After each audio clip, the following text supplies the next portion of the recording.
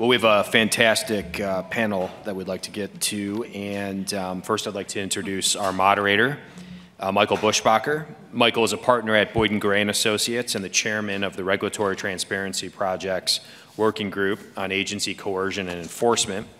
Previously, Mr. Buschbacher served at the Justice Department as counsel to the Assistant Attorney General for the Environment and Natural Resources Division. In this role, Michael was the principal drafter of several policy memos about the proper scope and procedure for the enforcement of federal environmental law. He also co-led the team that negotiated the $1.5 billion diesel defeat device settlement against Mercedes-Benz, which included the second largest civil penalty ever obtained under the Clean Air Act. Michael graduated magna cum laude from Notre Dame Law School and clerked for Justice Alice M. Batchelder on the Sixth Circuit. Michael, I'll turn it over to you. Thanks, Stephen, and thank you, Senator Sullivan, especially for the kind words about Boyden, who is a wonderful colleague and, as he pointed out, a great supporter of the Federalist Society. So let me just go very quickly through the introductions. If you want to know more, you should just hop on Google and look up our fantastic panelists there. The problem with environmental enforcement, as I see it, is as follows. We've got two competing sets of goods. We all want clean air, clean water, clean land, and responsible environmental stewardship, and we also want to live under the rule of law. Having a frank conversation about balancing these two things is very difficult, and often I think we devolve into caricature of our political opponents.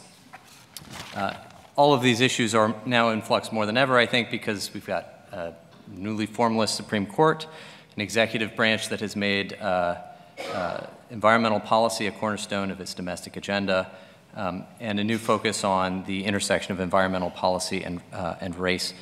And all this happening in a political environment that's the most polarized it's been in living memory. My goal for the conversation here today is that we have a spirited, good faith, cross-partisan debate and discussion about these fundamentals. And since this is a Federalist Society event after all, there is no echo chamber here. And I think today's panel well exemplifies this commitment. We're going to be hearing from a wide range of viewpoints delivered by truly leading experts. Our opening speaker will be Professor David Ullman. Professor Ullman is the President's nominee to be the Assistant Administrator for the Office of Enforcement and Compliance Assurance at EPA, OECA. Only a slightly Orwellian name for a place. It's a good place. He currently serves in OECA as the Deputy Assistant Administrator. He's on leave from the University of Michigan. Before joining the Academy, Professor Ullman served as Section Chief of the Environmental Crime Section in the Justice Department. Next speaker is going to be my friend Susan Bodine. Susan is a partner at Earth and Water Law here in DC. During the Trump administration, Susan was Assistant Administrator of OECA. And previously she worked as Chief Counsel for the Senate Committee on Environment and Public Works and is a truly preeminent Republican voice on environmental enforcement policy. Just a few weeks ago, her scholarship on the Clean Water Act was cited in Justice Thomas's concurring opinion in Sackett. After Susan, we'll hear from Eric Schaefer. Eric's the Executive Director of the Environmental Integrity Project, which he co-founded back in 2002. Previously, he served with distinction as the Director of EPA's Office of Civil Enforcement, and prior to his service at EPA, he worked at Morgan Lewis and spent, I think, 6 years on the Hill. And last, we'll hear from another one of my friends, Jeff Wood. Now in his 20th year of practicing environmental law, Jeff's a partner at Baker Botts. During the Trump administration, he served opposite to Susan. He served as acting Assistant Attorney General at ENRD, which is the top environmental job at the Justice Department. And despite the acting title, this was a position Jeff held for, I think, nearly 2 years, which I believe is a record. Prior to his service at DOJ, Jeff worked on the Hill as environmental counsel to Senator Sessions and on the staff of the U.S. Senate Committee on Environment and Public Works. I've been told that we do have until 2:30, so we've got a little bit more space, which is great. I'm going to ask each of the speakers to give short opening remarks with a little extra time for Professor Ullman, and then we'll have a moderated discussion and some Q&A at the end, including questions from the audience. So with that, David, please go ahead. Well, thank you, Michael, and thank you, everybody, for joining us today. It's good to know the professor has extra time, since most professors need extra time. I also want to thank you for the invitation to appear before you today with Susan Bodine, Eric Schaefer, and Jeff Wood. I very much look forward to our panel discussion. Let me start by addressing an elephant in the room, which is why someone whom President Biden nominated to lead enforcement at EPA is appearing at a Federalist Society event. I am not here under duress. I wanted to be here because I want to make the case that we can bridge our partisan divides and find common ground around the need to provide a sustainable future for our children and our grandchildren. And because I believe that the enforcement of environmental laws must be a nonpartisan venture that never succumbs to political or other outside influence. This is a profound moment for environmental protection efforts in this country. We've achieved significant success over the last 50 years during both Republican and Democratic administrations, addressing many of the challenges that led to the enactment of our environmental laws during the 1970s. We have cleaner air, healthier rivers and streams, and fewer hazardous waste sites than at any time in our lifetimes. We have achieved those successes because of the efforts of companies across America to meet their environmental obligations and the efforts of EPA and the Justice Department to enforce against companies that break the law and put profits before the health of our communities. Despite those successes, we face numerous challenges, starting with the existential threat of climate disruption, the scourge of PFAS contamination, and the reality that for too long, the worst effects of pollution have been visited upon overburdened communities. A changing climate with searing heat, wildfires, worsening storms, and increasing drought does not care whether we are conservatives or progressives, Republicans or Democrats. The obligation to protect military families and farming communities from PFAS contamination should not be a partisan issue. And in 2023, in the United States of America, the richest country in the world, we should be able to assure parents that when they turn on the tap in the morning, the water will be safe for their children to drink. Those same parents should know that when they take their kids to school in the morning, the air will be safe for their children to breathe. I'm equally certain that how we enforce the environmental laws in the United States should not be a partisan issue. I served for 17 years as a prosecutor at the Justice Department in both Republican and Democratic administrations, where we made decisions about what cases to bring based solely on the law, the facts, and the obligation to do justice in our cases. There simply is no room for political influence or bias in the enforcement of any of our laws. I am committed to upholding those principles at EPA. We should promote the efforts of companies with strong ethics and integrity and environmental stewardship programs who meet or exceed their obligations under the environmental laws. Companies that are good corporate citizens, who make the investment and effort necessary to comply with environmental laws, should not be at a competitive disadvantage with companies who break the law and expose our communities to harm. Upholding the rule of law and providing a level playing field for law-abiding companies are fundamental American values that have served us well in the United States across administrations. We must always remain true to those values. It's no secret that I serve in an administration that has a different approach to environmental protection than the last administration, which understandably has an impact on the priorities we are pursuing. We currently are in the process of developing national enforcement and compliance initiatives, which will go into effect on October 1st and continue for the next 4 years. We've proposed to include climate mitigation, and PFAS initiatives. We also have asked for public comment about whether we should pursue coal ash and lead initiatives, and we intend to include environmental justice in all of our initiatives. Each of those proposed initiatives represents a heightened emphasis on tackling 21st century environmental problems. That said, we also have proposed continuing an initiative under Section 112 of the Clean Air Act to prevent accidents at chemical plants that began under the Obama administration and continued during the last administration.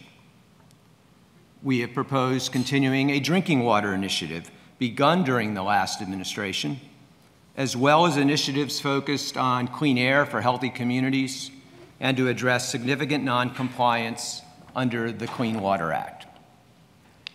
We may not include all of them, but the fact that we are considering them hopefully belies the notion that environmental enforcement priorities careen wildly between administrations.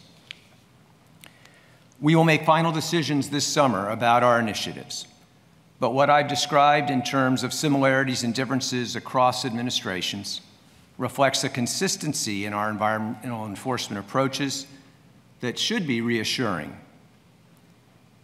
Each administration should have the ability to make choices about what it sees as the most significant environmental enforcement priorities, while remaining open to the idea that there are going to be priorities from prior administrations that should remain in place. Of course, there are differences in enforcement philosophy across administrations. The last administration took a more deferential approach to state agencies than the current administration. The last administration did not allow the use of supplemental environmental projects, which have resumed under the current administration. But even in these areas, there historically has been significant common ground. Both Democratic and Republican administrations seek strong partnership with state environmental protection agencies. And while the last administration was an exception, both Democratic and Republican administrations historically have endorsed the use of supplemental environmental projects and community service to address the generalized harm to communities caused by unlawful pollution that cannot otherwise be addressed through mitigation and restitution. Abraham Lincoln once said, "Law without enforcement is only good advice." I'm committed to leading strong enforcement and compliance programs at EPA. For that reason, I have advocated for more enforcement resources after a decade of budget cuts, which cost EPA approximately 950 enforcement positions nationwide, or 30% of our enforcement and compliance workforce. In this fiscal year, over 200 of those positions will be restored. So we expect to see more robust enforcement and compliance efforts at EPA going forward. Increased attention to enforcement and compliance is necessary to meet the 21st century environmental challenges of climate disruption, promoting environmental justice, addressing PFAS contamination, and making sure that everyone living in the United States can breathe clean air and drink safe water. We must be vigilant about the principle that politics play no role in enforcement matters at EPA. We uphold the rule of law. We provide a level playing field for American businesses. We do everything we can to protect the environment and our communities from harmful pollution. We make decisions based on the law, the facts, and a commitment to fairness and fair play. Our nation's environmental laws provide exceptional tools for improving the lives of hardworking Americans and meeting our obligations as stewards of the environment for future generations. A healthy environment and a sustainable future are values that we all share. Everyone living in this country should be able to breathe clean air, drink safe water, and live in a community free of the harmful effects of toxic pollutants. We intend to do everything possible to make good on those profoundly human values, to deliver on the promise of America's environmental laws, and to provide a sustainable future for our children and our grandchildren. Thank you very much. Thank you. Susan? Thank you, Michael. You are going to hear a lot of high-level agreement. I don't think there's anyone in this room that doesn't value a clean environment.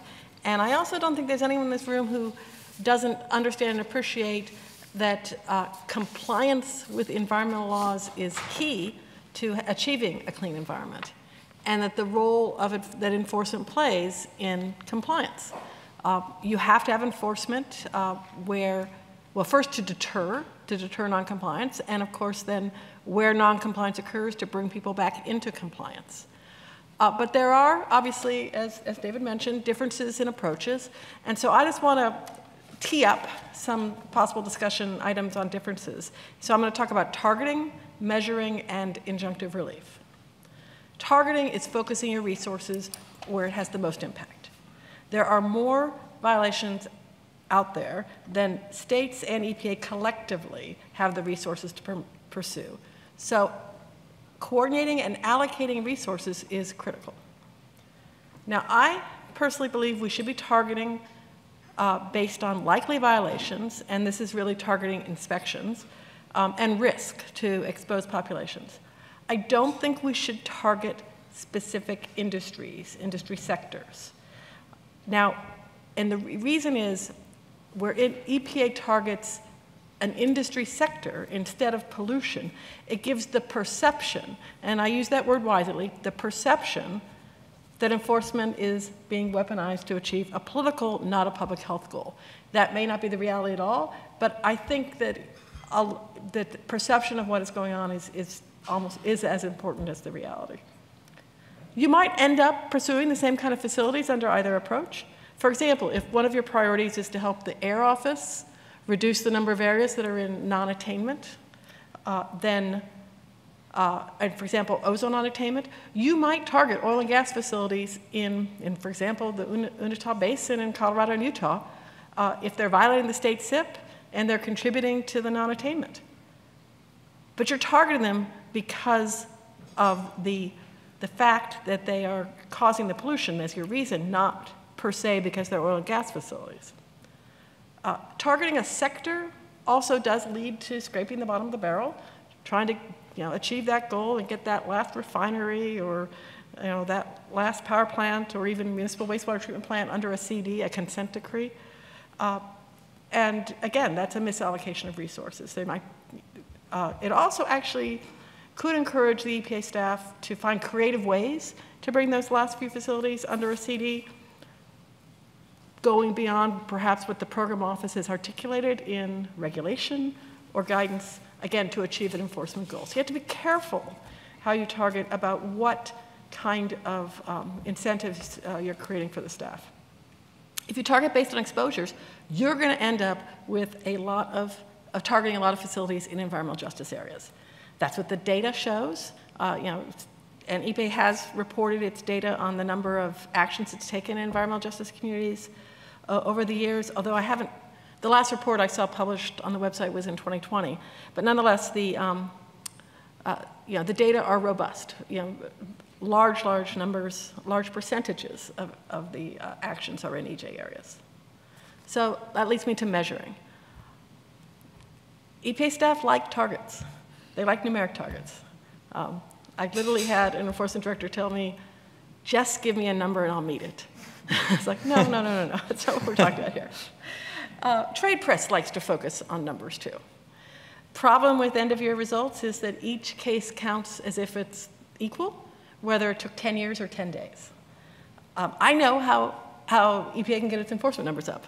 Just tell the regions to produce numbers, and they will. And you'll get a lot of really small cases that don't really have much impact. I also know how you can get your inspection numbers up. You can tell the regions that they can count online file reviews by a summer intern You can let them count every file they look at a central office with underground injection control records as an individual inspection, even though they never went to the well field. And you can actually let them count helicopter flyovers of a facility as an inspection. And I won't comment on whether those are real examples or not, but EPA does now have a definition of inspection and regional consistency because there is a definition in place. Injunctive relief. In my view, compliance is a must. Mitigation and SEPs, supplemental environmental projects, might be okay depending on the circumstances of the case. When setting a penalty, EPA has always taken the actions of the defendant into account. That's what SEPs are. Supplemental environmental projects are part of a penalty calculation, and they are not injunctive relief. I don't have a problem with SEPs, actually, as long as the 2015 EPA memo, EPA SEP policy is complied with. That policy prohibits third-party payments. I am concerned about injunctive relief that imposes additional requirements that have never been adopted by the program office through notice and comment rulemaking. In my view, that is regulating through enforcement, and in my view, that's never okay. So I hope I've teed up a few issues for discussion, and I'll turn it over. Wow. That was great and very interesting, and there are some things we agree on at the high level, but since I'm here for the loyal opposition, I'm going to focus on the things we don't agree on. So, rule of law, what is that thing? It's not the outcome that you like. In other words, it's not, the rule of law doesn't belong to the winners in litigation. It has to mean something more. It doesn't mean anything at all. More than 200 years ago, Justice Marshall said in Marbury v. Madison that legislatures legislate, they make the laws. It's emphatically the duty of courts to interpret those laws. They have the final say. That's held for more than 200 years. I would respectfully suggest that firing federal judges through a legislative act, and I know that's a metaphor, we're talking about the Mountain Valley Pipeline case, because you don't like their decision, is not consistent with the rule of law. I think legislation that prohibits judges from reviewing permits to determine if they were lawfully issued is not consistent with the rule of law. So I'm laying this out because I really hope that you understand, and I think you do, that we have profound disagreements on what the law is, what it requires, what it prohibits. At least outside this room, we have profound disagreements, and those are going to play out in courts, and they're going to play out in politics, and separating the signal from the noise is going to be important when you hear concepts like rule of law thrown around. I will say that enforcement is always informed by litigation risk, and it should be, but you enforce the law that you're given. You don't enforce based on what you think Justice Alito might get 5 Supreme Court justices to agree on one day. That's just not going to work. That's not your job as an enforcer.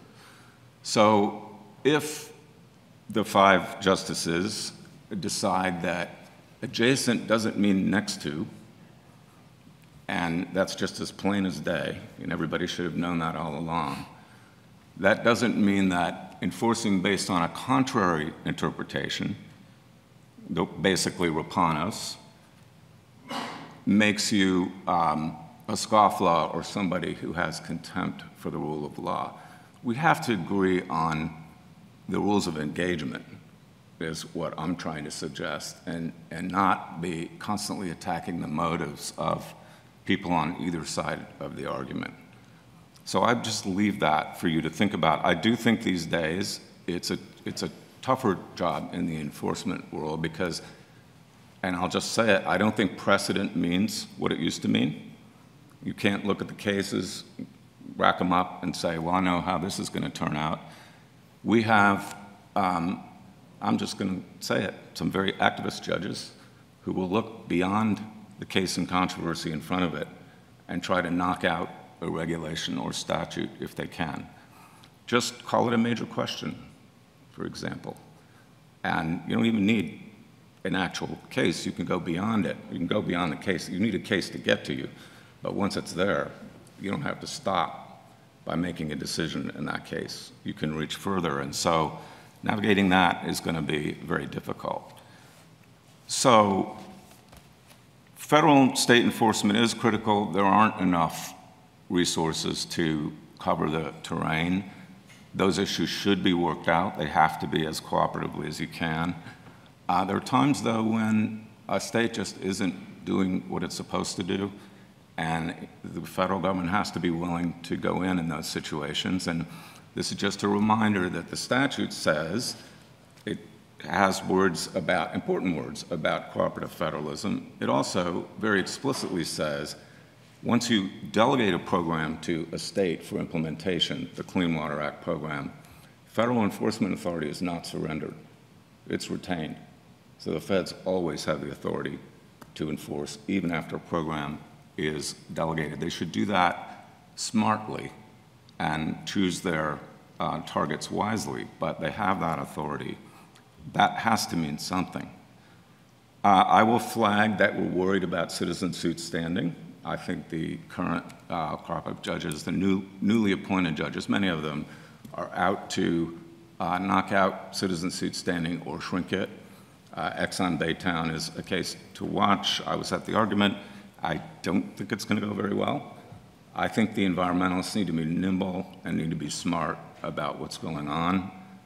They need to, if you are bringing a citizen suit, you want to nail down as many affidavits as you can. They better be good, better be ready. But I also think when it comes to enforcement in general, nonprofit organizations need to do a couple things. One is they need to take the long view, which is just what the Federalist Society has done, and not just react to the immediate crisis or the immediate case. I don't think we're very good at that. There needs to be a real thoughtful, sustained effort to hold ground and in some areas regain ground, and maybe in others to concede that some of the arguments you're raising has useful points and that we need to adapt. But a long view is needed. I also want to point to one thing that encourages me, which is that the technology for finding violations, or at least seeing air quality excursions or tracking spills, is getting better and better. You can monitor benzene concentrations with a tool that's about this big, and for $100, you'll get a 2-week average of the benzene in the air, and another less than 100 will buy you results from the lab that reads that data. That monitoring is going to expand, and it's going to change things. It's going to shake things up. It's not going to be just whatever the government has on paper or what you can access on public websites. On this issue of, well, don't go beyond what regulators have done when you ask for injunctive relief. I think Susan's agreed that mitigation can come into play. Mitigation, of course, does go beyond what you're already required to do or what would be the point. And I just ask you to remember, if you've got somebody that's blown a lot of gas illegally into a community for 5 or 10 years, you're not returning to compliance is not going to, you're not going to get that pollution back. People have already breathed it in. So you could nail the violator for penalties that aren't what averages out to be 2 or 3 cents on the dollar. If you look at the statutory maximum, I'd be fine with that. I actually think sometimes the government ought to do that. Go in, sock a violator with a big penalty, leave them alone on injunctive relief, and then come back tomorrow. And they'll get the message. That's kind of a market incentive, if you want to think of it that way. But most companies are bargaining to try not to have to pay those penalties. And that's where you get SAPs and mitigation projects agreed to. They'd just rather not write a big check to Treasury. It's embarrassing. And they'd rather do something that they can show makes up for the violation or does something for the community. Last thing I want to say is, yes, compliance is the ultimate goal. It's not the only goal. There's also this thing called justice. People want justice. They want to see polluters pay penalties. There's no amount of law review articles or debates in the academy that are going to change that. People intuitively want to see polluters pay. And I would just ask you, and this is a crude analogy, if you hear a noise in the middle of the night, a burglar is breaking into your house, you call the police station, what you don't want to hear is, thanks for calling, we'll be out in a couple days, with a PowerPoint that shows you how much better the compliance rates are citywide. That's not what you want to hear. You want somebody to get on the person who's breaking into your house, deal with it. Put them in jail, make them pay a penalty or whatever. That's the dilemma. So sure, getting better compliance rates is a goal. Don't forget justice. Thank you. Thank you. Jeff? Thank you, Michael. Thank you, Eric. Really appreciate your comments, Susan. Good to see you again. And Professor Allman, it's good to be back here with you. This event is titled Environmental Enforcement Policies, Priorities, and the Rule of Law. Policies and priorities are important, and we've heard about some of those today. I'd like to focus my opening remarks on the principles of environmental enforcement, at least as far as I see them. Policies and priorities change from one administration to the next, and I think that's the way it should be. That's perfectly consistent with our structure of government. Elections matter, new officials come in, they have different perspectives, and those policies and those priorities, as Professor Allman has outlined for his time at EPA, I know Susan had her priorities as well, that's perfectly fine. I do think the neutral principles of federal law enforcement in the environmental arena, as in all areas of law, should be consistent as much as possible from one leader to the next, from one administration to the next, and we should be aiming and targeting towards that end of having those consistent neutral principles built upon the rule of law and built on justice to ensure that we're doing this the right way. The consequences if we do it poorly are severe, not just for the environment, but also for those who are on the other end. Let me say this, as the head of the Environment Division at DOJ, ENRD as it's usually referred to, I just came to appreciate what a powerful force for good ENRD is in this country. No institution is perfect. I think our institutions matter a great deal. DOJ matters a great deal. EPA matters a great deal. The people that work there matter and do vital work every day to make this country work and to be what our founders intended. We don't do it perfectly, though, and in some ways, we need to take a hard look and see where can we do things better. If you're sitting here in Washington, D.C., as those of you in this room are, if you're watching online in many communities around the country, it's undeniable that you're breathing cleaner air, drinking cleaner water in significant respects because of the work of DOJ's Environment Division. We can say the same thing for the work of state agencies who are out there every day in greater numbers and in more places doing the exact same work, and their work is incredibly crucial as well. And I think Susan and David, yes, even EPA gets some credit for some of the progress that's happening out there. But I do think that it's true that DOJ and EPA in our zealous law enforcement work have overreached in some cases, and there is a need from time to time, and it's perfectly fine and right and good for this to happen, for there to be course corrections. And so I think in 2018, when I was leading the division, when the Attorney General and the Associate Attorney General said, hey, what are the policies and priorities of the Environment Division? What are you up to? We felt like it was important to be transparent. I think transparency feeds into accountability, and we're able to say, okay, what are the policies that are going to govern our work? What are the principles that are going to govern our work? And so we went about that task. Within DOJ, in the Environment Division, there really isn't a history of doing that. EPA has their national enforcement initiatives or national compliance initiatives, but there really wasn't this practice previously of trying to pronounce what these are. So we went about that task, working with our senior career and appointees to develop what those principles should be. So let me just share a few of those today, because I think that helps inform at least my perspective and the perspective of those who view environmental enforcement from my side of the aisle, what we think about. Number one, impartial rule of law.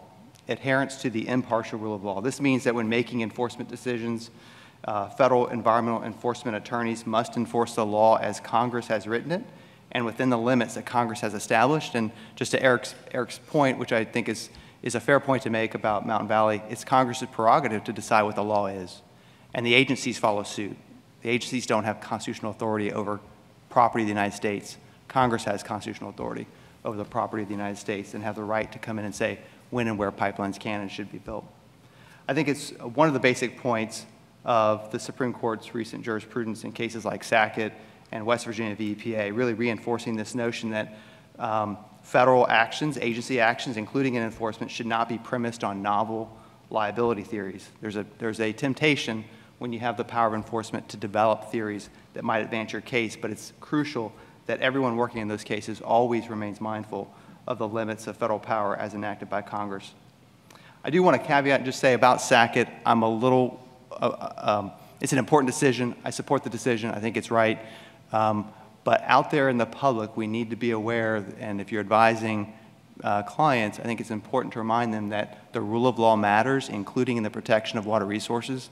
I'm worried that the perception may be out there that in light of Sackett, it's now okay to develop without getting permits or without consulting with the Army Corps or other agencies that are involved at the federal and state level. And it's important that the public be aware that just because Sackett came out doesn't mean it's free rein on wetlands. We need to continue to protect wetlands and ensure that those that are properly subject to protection of the Clean Water Act remain so.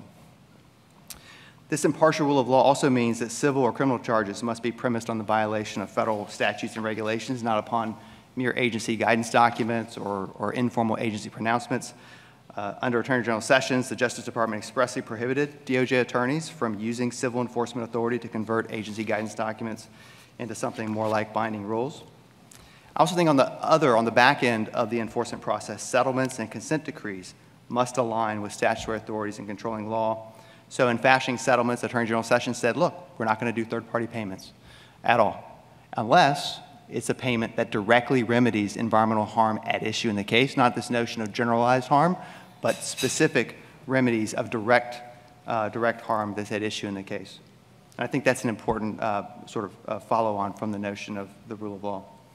And while mitigation can be an important remedy obtained in some environmental cases, it's not a penalty and not always allowed under every statute. So it needs to be looked at statute by statute to see if it's appropriate in that case.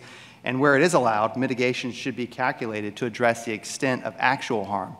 In the past, I think there may have been a practice to just sort of get an approximate or maybe close enough for government work. But no, you actually need to say, what is the extent of actual harm? And it can't be done more than that. Otherwise, it turns mitigation into another penalty, which Congress hasn't authorized. So stated differently, the impartial rule of law is about doing justice. And I don't mean here a fuzzy notion of something like ocean justice. We saw the president announce a week or two ago a new policy on ocean justice. No, I'm talking about the old-fashioned justice. In Federalist number 51, Madison wrote, "Justice is the end of government, it's the end of civil society." Our Constitution is, from the very outset, about establishing justice.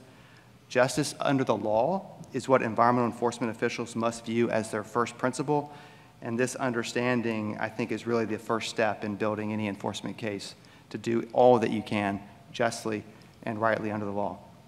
Other principles that we emphasized during my time there, and I've heard them echoed here today, cooperative federalism. This is about respecting the primary. It's important to keep in mind Congress has directed that states have the primary role in environmental protection in our country and valuing their perspectives and interests in seeking to achieve shared environmental objectives. And I think it's be very important, I think, for Congress to take a look at ensuring that in light of Sackett, in light of other decisions, that states have the resources they need to fully implement and administer these programs and enforce them in the right way. Third, pragmatic decision-making. This is primarily about the people conducting enforcement work. We don't need automatons who robotically and unthinkingly seek to enforce any and every violation of federal environmental law, nor should we be ignorant of the real and devastating consequences on communities of some environmental violations. So it's important that We obtained prompt compliance. I think that was a real key point of Susan's tenure, was focusing on compliance, and I applaud that very much. Compliance achieved today is better than some outcome that happens after 10 years of litigation. In every respect, every federal law enforcement official, as they do their work, must do so impartially, without special treatment for or animus against any particular person, industry, group, or interest. And they have to be careful to not single out, but also not to overlook a particular sector of the economy that may or may not be causing harm. And last, let me just echo, we need strong institutions like DOJ and EPA. They matter a great deal for the quality of the human environment. We've heard today a lot about the results of enforcement, the results of environmental compliance, and how things have improved, but there's still a lot of work to be done. They need the resources to do that work, and they play a vital role. I was honored to join, and I would just be remiss if I didn't say this. I don't think it's been said yet on the panel, but I was honored to join many others in supporting Professor Allman in his nomination to serve as the head of EPA-OECA. I know he shares these neutral principles of environmental enforcement, and I'm confident that he will carry that with him in this role if he were to be confirmed. And I think those of us on this panel would strongly support his confirmation in a timely way, and I think the work that he has to have before him is super important. So thank you for agreeing to serve, and thank you. Thanks, Jeff. So I want to give you each a chance to respond to your fellow panelists' remarks, but I do want to kind of frame it a little. I think where the disagreement seems to be, at least in part, is what to do with statutory silence, things that go beyond what statutes say. So, Clean Air Act, the remedial section for government enforcement, authorizes injunctive relief to, quote, restrain violations and, quote, to require compliance, and then civil penalties. Clean Water Act is similar, restrain violations, require compliance. RCRA, similar, I keep going, right? There's no mention of mitigation in there. I mean, I suppose you could pick the one phrase out of the Clean Air Act about any other appropriate relief. But the notion with a lot of injunctive relief, and Eric, I was actually delighted that you made the point about penalties, because I think there's a way of reading the statutes that make a lot of sense, even without mitigation relief. This is just one example, but I'm curious for the panelists to kind of explicate where you think EPA and DOJ should be drawing the lines about operating when there's statutory silence. All right, I'll bite. It's another hazard of being a law professor. So I guess I'll push back gently on two assumptions that underlie the question. The first was that there was disagreement, because I listened really carefully. And I think it's instructive how much consistency there is in the views that all four of us expressed. I mean, I can identify, and I did actually, I think, anticipate some of the areas where we might differ. And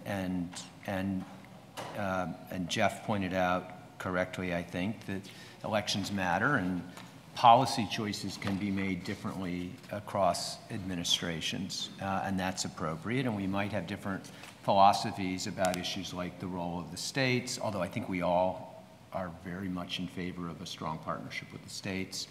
And we might have some philosophical differences around how to achieve, which I think goes to your question, how to achieve, how to redress the harm that occurs in communities as a result of pollution. And so that's where I'll bite. I mean, I think that generalized harm is a major problem under the environmental laws. I was a criminal prosecutor, so when we could seek restitution, which is the criminal law version of mitigation in a criminal case, we didn't just choose to do that. Congress actually commanded that we do that. We were required, before we sought penalties, before we sought any other financial ramifications, we were required to provide restitutions to the victims of crime. But the problem in the environmental context is so much of what happens to our communities is cumulative. So much of it is generalized, and so much of it involves harms that I don't know that we can prove by a preponderance of the evidence in a civil context. Well, at sentencing, it'd be the same in a criminal context. But I don't know how often we can show that. Sometimes we can, and we do, and I think we agree on the ability to do it there. I think the question is whether we can go further than that. And I don't think, this is the other place I wanted to push back, I don't think it's statutory silence. I mean, you pointed out, I mean, that courts do have the ability from Congress to address harm. They also have the ability as courts of equity to address harm. And so I don't think we are or should be enforcing in areas of statutory or regulatory silence. In fact, I think that's contrary to the rule of law. So I would never advocate that we use silence as a basis for action. Congress makes the law, the agencies promulgate regulations. We're bound to follow those. And if they're silent on a question, they haven't spoken to the question.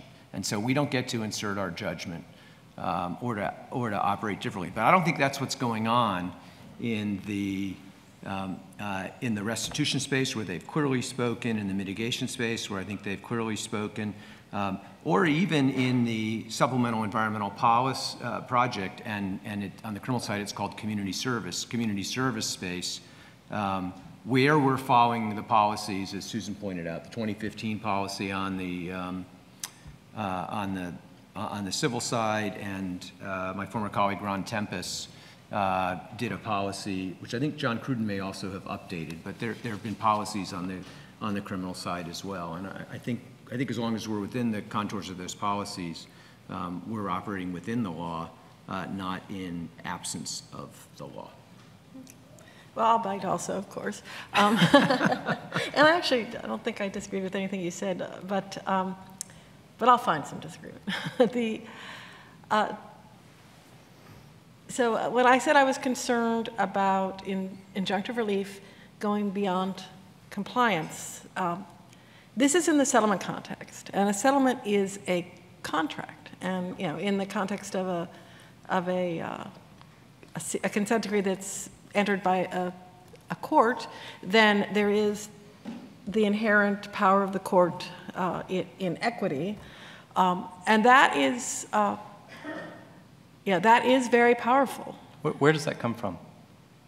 I think it comes from English common law, but be that as it may, and yes, the Clean Air Act does have, and only the Clean Air Act has that extra language about such other relief as may be appropriate, and the other statutes don't, which is absolutely true, which is why I am concerned where you may have additional relief, and here's my very specific example. The Air Office has promulgated a rule for refineries that requires fence line monitoring. They have not, and maybe the rule finally went final for certain categories of chemical plants, but that was very recent. But they haven't done it across the board. And so where you have the Air Office has very specifically regulated with respect to one sector, and that is it's a compliance requirement. I don't think it's OECA's job to do the work of the Air Office, and where they have chosen not to change their rules and insert that additional requirement, and say, no, we're going to do this as a matter of enforcement in the settlement context. And again, it's because you have notice and comment rulemaking for a reason. So I think that if we're going to get differences, it's going to be at that kind of granular level, like what is this specific injunctive relief, and what is the authority of the board. That isn't, if you can get somebody to agree to it, and you can get a judge to enter it, what's really terrifying is that you can do almost anything. That doesn't necessarily make it right, but you extract a lot of actions from a defendant who simply want, because they want a settled matter and want to, move beyond.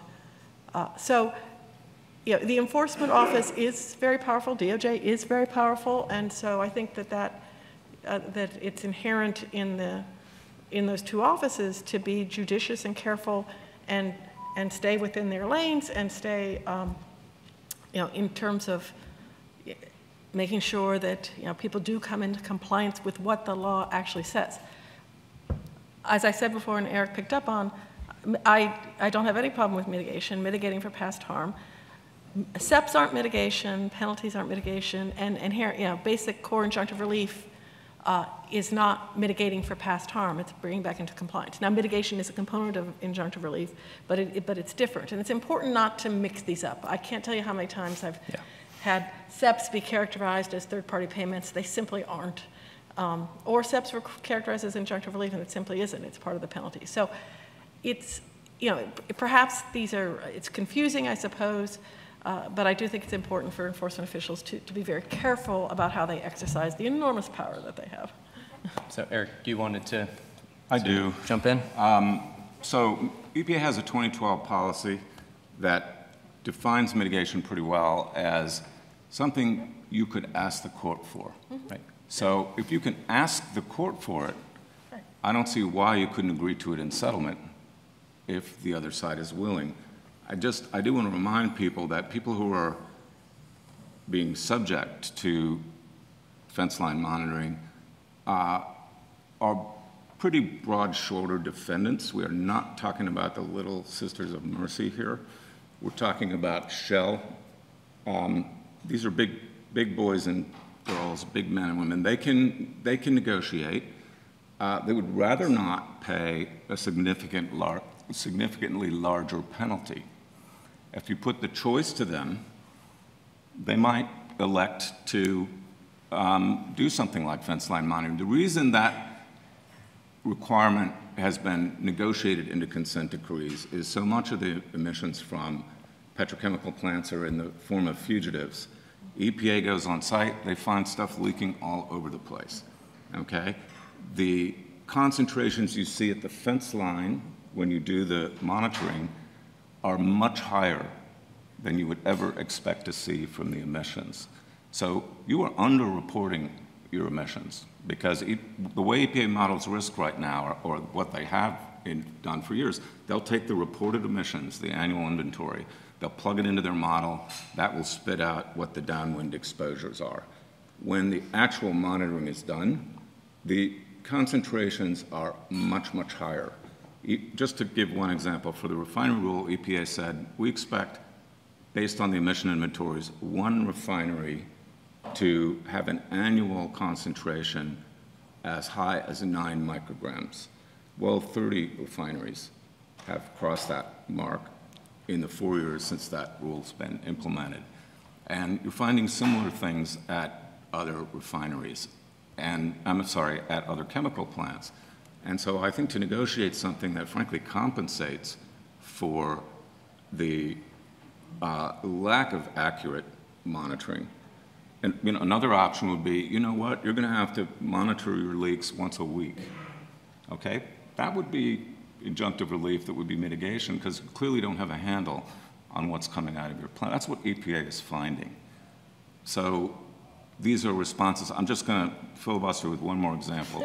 You go on site, you run a test. Flares are supposed to destroy 98% of organics. You find that they're only destroying 85%. Why? Because you're blowing too much steam into the process and you're driving the heat value down, you're not getting good combustion. Why can't EPA say, you need to work this out, we need you to manage your steam addition rate in a way that gets you 98%? I do not think you have to write a special rule for every violator when you run into a problem like that. That's just not practical. Companies are willing to do it. The alternative would be, you blew your limit, we're going to penalize you for all the days you're out of compliance, and we'll see you tomorrow, and we'll do the same thing. Is that a good answer? I don't think that ultimately is very rational. Doesn't do much for the environment, just creates this perpetual enforcement treadmill. So that's my speech on that. Yeah. I mean, I think there are some differences here on the panel on the categories of how you resolve, the proper structures of settlements. We were very clear during the Attorney General Sessions era that, if you're going to do an environmental settlement, have a consent decree, you're not going to use a consent decree as a way to regulate an entire industry. You're not going to use a consent decree as a way to get mitigation that far exceeds the facts that were at issue in the case. And I think it's a matter of working with the enforcement teams to make sure that they have a basis to justify what was the actual extent of harm and what are you doing that's cost effective and reasonable to mitigate that harm within the confines of that case. I sort of question the notion that federal courts have unlimited authority or ability to fashion whatever remedy they want. They're presented with this. And there is this awkward dynamic, right, of forcing, I guess the phrase would be encouraging defendants to propose ways to mitigate. It's a hard context, I think, for them to be in, and you're forced you're at the mercies of the federal prosecutors at that point. And so I'd like to see, in the enforcement context, more careful consideration of what was the actual extent of violations. With regard to generalized harm, Congress has created significant programs. They're spending significant resources on addressing generalized harms. And so I think the courts who have to look at a consent decree and say, is this fair, just, and reasonable, should have the data in front of them to know, okay, is this mitigating for actual harm, or is it something else? I'd like to jump in again. Go ahead. It looks like David might want to also, so, which is good. Yes, that's what we're here for. Yes. So, at the high level, Eric's remarks about, isn't this a better way of doing things? Isn't it better if you have an issue with leaks? The problem, and the reason I'm pushing back on it, is that the Air Office has written a rule, the Leak Detection and Repair Rule, that has a process, and you may argue, someone could argue that that isn't a terribly efficient process, and isn't there a better way? And there might be a better way, but the question is it the role of the enforcement office to create and implement that better way, or is it the role of the program office? And I would say it's the program office. And then I'll tell an anecdote. Okay, I spent a lot of years working on Capitol Hill, so if you want to talk to me about, Congress's authority over the executive branch, I'm always going to land on Congress's side, because that's where I've spent a lot of my career. I remember being briefed by, and this was a very long time ago, because I'm very old, but being briefed by somebody from EPA's water office on a rule that they wanted to propose. And I looked at them as a Hill staffer, House Transportation Infrastructure Committee, and said, but you don't have authority for that. And the staffer looked at me and said, but isn't it the right thing to do? And it's like, just because somebody thinks it's the right thing to do doesn't mean, one, that they have authority to do it, and that either, it should be the program office who implements that good thing, or in the case of lack of statutory authority, it should be Congress that implements that good thing. And so what I'm questioning is whether it's the role of enforcement. All right, just 2 quick points, because otherwise this is going to be a keynote, 4 panel speeches and 1 question. So one is on the question of what gives federal courts the ability to sit in equity. I think that is an originalist concept. And I know there's a strong commitment in this room and in many other settings to originalist ideas. The reality is that courts at the beginning of this country almost sat exclusively in equity. We've only really in the last several decades become awash in statutory law, so that courts now are governed often by laws passed by Congress as opposed to sitting in equity. But their equitable powers are only reduced if Congress reduces their equitable powers. So I think that the power of the federal court to fashion remedies in equity is not only historical, originalist, but serves the greater good in the country often, and is not something we should take lightly. I'll also offer, just on generalized harm, I realized I probably should have given an example. And one of the best in terms of, we tend to remember our own cases better than the hundreds of others that pass in front of us in these types of roles. But in the 1990s, when my friend Steve Solo was an assistant chief in the environmental crime section, and I was a senior trial attorney, I prosecuted a case in South Dakota against John Morell and Company and senior officials of the company who routinely violated the Clean Water Act to the point where the senior vice president of the company, top official at John Morrell, the largest employer in the state, when discharge monitoring reports were brought to him each month, and by the way, this is from the era when discharge monitoring reports were this thing on paper as opposed to something electronic. He used to say, who's going to jail this month? Because their discharge monitoring reports were lies every single month. This conduct went on for years. They polluted the Big Sioux River for years. So how do you address that harm? I mean, there wasn't a way for us 8 years later to show what the harm to that river was, what the harm to communities along the river was. The way we did it was through the criminal law analog to supplemental environmental projects. We did it through a community service project. And I'd be the first to say those projects need to be limited to the proper circumstances. There needs to be a clear nexus to the violation. They can't be somebody's favorite charity, which frankly they were often in the inception of this program. That was something I pushed back hard against when I became the chief of the environmental crime section. And they can't, first and foremost, we have to bring penalty actions. We can't have community service projects or SEPs define our sentences or our settlements on the civil side. But I do think there's a really important role. And I will say, Eric came close to saying this, so I'll go the rest of the way and say, we do have to be mindful of the people harmed by environmental violations. We need to be mindful of the communities that are affected. We need to be mindful of the fact that real people's lives are changed every day by pollution in this country. And I think what we're talking about, although I agree, we have different approaches, but I think we're talking about how do we address that? How do we do right by those communities? It's a challenging area for federal environmental enforcement. It's a really important area. So let me have a very quick follow-up for you on two of those points. One, in I think the case is called Megreg, back 80s, early 90s, the court, looking at equitable authority, I think it was a RCRA case, said that, quoted the C-clamor's sort of classic provision that, like, we will be chary about reading into statutes authority to remedy something that's not there.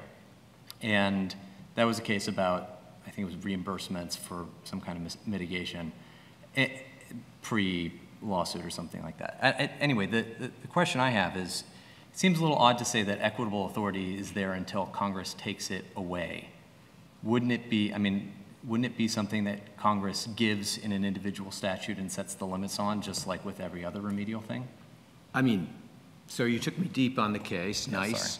And I won't comment on a case I haven't read, because that would make me a bad lawyer. But look, I'm just saying that courts sit in equity. Like, that is a 1789 concept. And we hear a lot about 1789 concepts. We heard the senator talk about Justice Scalia today and about Justice Scalia's contribution. He was the consummate originalist. So if we're going to rely on originalist theory, and I think originalist theory has its place, I think it helps inform us on what the drafters of the Constitution meant at the time they drafted it. We can disagree, debate, probably a different panel discussion, and I'm probably not in government when this happens, but we can disagree and debate about whether we end there or whether we take into account other factors. But I just think it's a fundamental concept, and nowhere does it say that equitable powers depend on Congress providing that. And that's actually an anti-originalist idea. So we had a big drinking water case in the 90s, maybe, if it was civil, but you might remember it, against the city of Boston. We said, you have to filter the water here, your public water supply. That's what the statute says. The city wanted to do upstream watershed protection instead and get clean water that way. We said, we don't think we have the power to okay that in the statute. Went to the judge. What do you think the judge did? The judge said, I'm not going to require them to filter the water. Why? Because it's stupid. And it would be much better to have this sort of upstream watershed protection instead. Was that rightly decided? I'll ask you that question. I'm having He's a the lot of fun. moderator. Yeah. No, probably No, not. Boston. There was a New York City case as well, but I think that might have, I thought the decision came in Boston first, but same issue, same issue. I think probably not. I mean, this is a Clean Water Act case. Safe drinking meeting. Oh, safe Drinking water. I mean, did Congress take away the authority when they, because Did the judge clearly But had the the judge authority. said, I sit in equity. Right. That's So why I mean, can my do view this. is that equity is something that just like all powers that a court has to do something, they don't just sit and magically have power. Congress has to enable them to do things. He didn't look to Congress. He Yeah, said, that's why I think it's wrong. I'm sitting in equity. That's my right as a judge, and I'm making the decision. When the Constitution was passed, there were no laws. Yeah. The court sat in equity. But I mean, they did, we've and never mostly in repealed diversity equity. cases, and yeah, and if you're sitting in diversity, you'd be, I mean, there's some interesting eerie questions there about the scope of that authority, but I tend to think that your remedial authority has to come from the statute that you're dealing with. I don't think it just exists there that lets you sort of be some Solomonic arbiter to come up with the best solution for, I mean, I'm not saying it's a bad solution, but I think in a separated powers kind of system, Congress makes the laws and then the courts say what the law is. And if the law doesn't include some equitable grant of authority, I just think it's not there. I mean, that this is one of these areas where I don't think the issue is the rule of law. I think the issue is we don't agree on and that's basically what that's the the law fun is of it, and what right? courts are allowed to Can I do. just, I mean, in terms of where the rubber hits the road, I think, and the differences, and this was part of the backdrop when Attorney General Sessions issued the third-party payment prohibition. It sort of bled over with the SEP issue. They're different, I agree, but there's this common concern that you can fashion remedies and direct funds and resources to things that you care about because of your particular political constituency. And that was, frankly, I think, a concern that was raised during the Volkswagen settlement with the zero-emission vehicle program, multi-billion-dollar payment required for something that was not directly connected to the violations at issue in that case. I think that's one of the settlements that spurred this conversation to happen. And I think we've moved past that.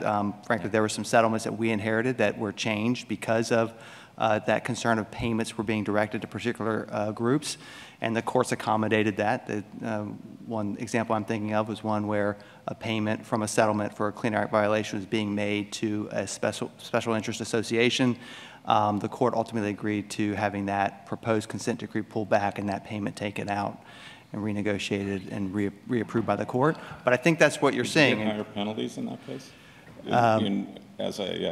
Well, the penalties, so that's the key, right? You cannot calculate penalties based on whether somebody makes a payment or not. Then you end up in a Miscellaneous Receipts Act problem because you're taking money from Congress, the purses that they have. And SAP, miscellaneous receipts problem eliminated.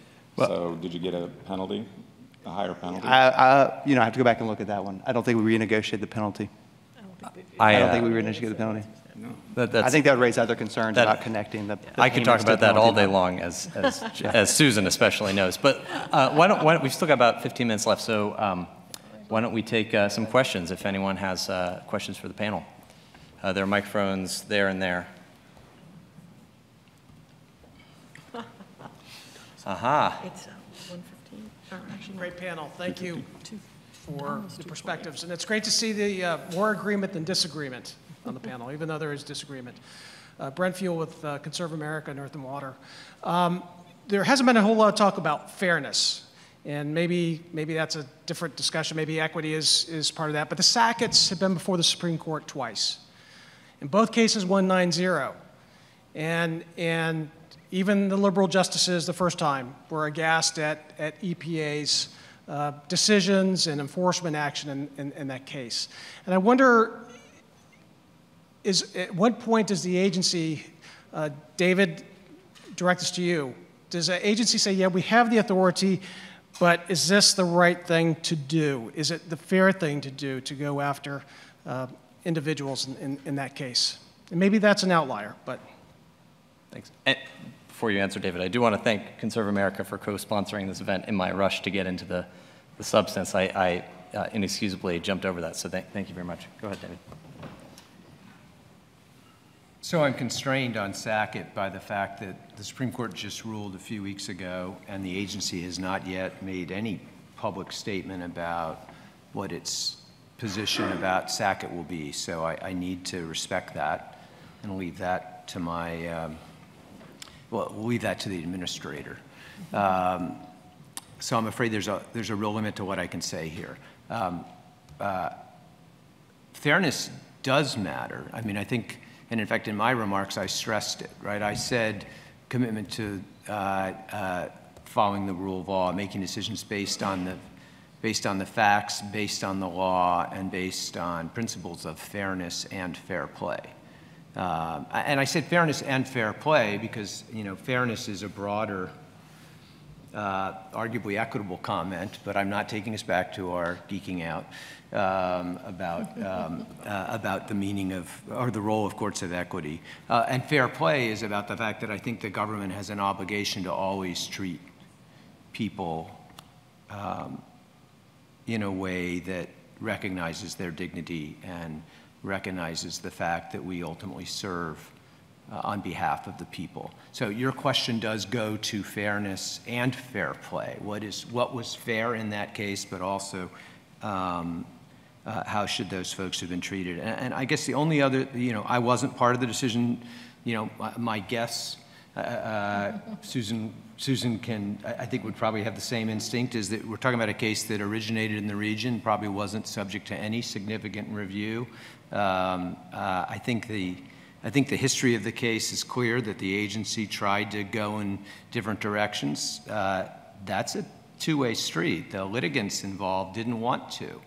And so I don't know that, I mean, look, others will proclaim what our position is post-Sackett, how we're going to proceed post-Sackett. But, you know, the Pacific Legal Foundation and others involved in representing the Sacketts wanted to continue the litigation. So I think the question can be asked there. I don't think there was any concerted effort at the agency. Susan can speak to the 4 years that preceded my arrival, but I don't think there was a concerted effort at the agency to push the Sackett case. And I can't speak to it because there's enforcement confidentiality issues, you know, that live on. So. But can I just comment? Just generally, I mean, I do think it's important that when you have a court decision like Sackett, that we are honest about sort of how we got to where we are. And it is important that in the law enforcement function at DOJ, within the Environment Division, at EPA, that that you're taking into account litigation risk, but also the reality of what the statute says in front of you.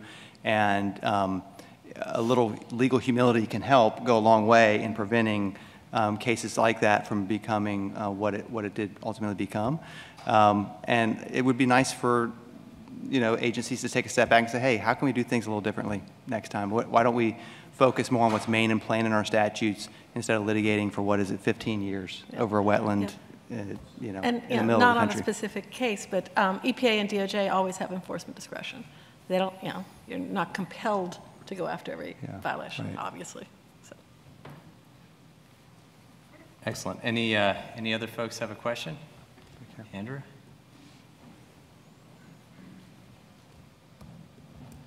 Thank you. Very interested in the discussion today, and especially what some of you had to say about SEPs and statutory authority, or working in legislative silence or not. So I guess my question is, and this is mostly directed, I think, at David and Susan, because I think David, if I heard him correctly, said that you know, the agency does not operate in areas of legislative silence, that there is authorization for all of the policies that the agency is pursuing. And then Susan had a lovely anecdote about meeting with someone from the agency who wanted to do something which she said there was no statutory authority for. So isn't it true with SEPs that the only statutory authorization for a SEP is in 42 U.S.C. 16138 with regard to diesel emissions reductions, and that particular provision is written in such a way that it makes clear that Congress believes that even authorizing that one particular SEP is an exception to other statutory provisions, including the Miscellaneous Receipts Act, and therefore, how do we understand other SEPs when the agency pursues them Are they in fact operating in a realm of statutory silence? I know a lot about this. Just All right, so we're sitting here saying, I know a lot about this, apparently Eric knows a lot about this. All right, so the SEP policy, which was negotiated between EPA and DOJ, issued in 2015, very clearly says that, again, as a, to stay in line with what, and not in violation of things like miscellaneous receipts or anti-deficiency, if Congress has enacted a program to give grants, then EPA cannot have a SEP that performs the same function. So when Congress enacted the DERA, the Diesel Emission Reductions Act, which authorized grants for retrofitting old diesel motors, school buses, trucks, et cetera, all of a sudden that wiped out the ability to do essentially diesel emission SEPs. And so the only reason the statutory fix was needed was because of the creation of a grant program. And so I would not read that particular statutory language as being a declaration by Congress that all SEPs are forbidden unless specifically authorized. It was correcting a specific problem that in particular, that the members of Congress were concerned about and wanted to correct. So push back on that. Susan actually does know a lot more about the SEP issue. So does David, so does Jeff. I just want to flag, there's some weird language in the diesel SEP provision, which says you only qualify for a diesel reduction SEP. You can qualify if you also would qualify for some other kind of SEP and you were willing to perform it. I wish I had the language in front of me, but it does say something very like that. So what does that mean? Yeah, I'm not remembering that language. Oh, okay. it's there. It basically okay. says, okay. It's weird. It's sort of like, well, yeah. if you only can have a diesel SEP, if you could have another kind of SEP, then. Yeah, so none of us are prepared to, other than for me to give you the high-level context of that amendment.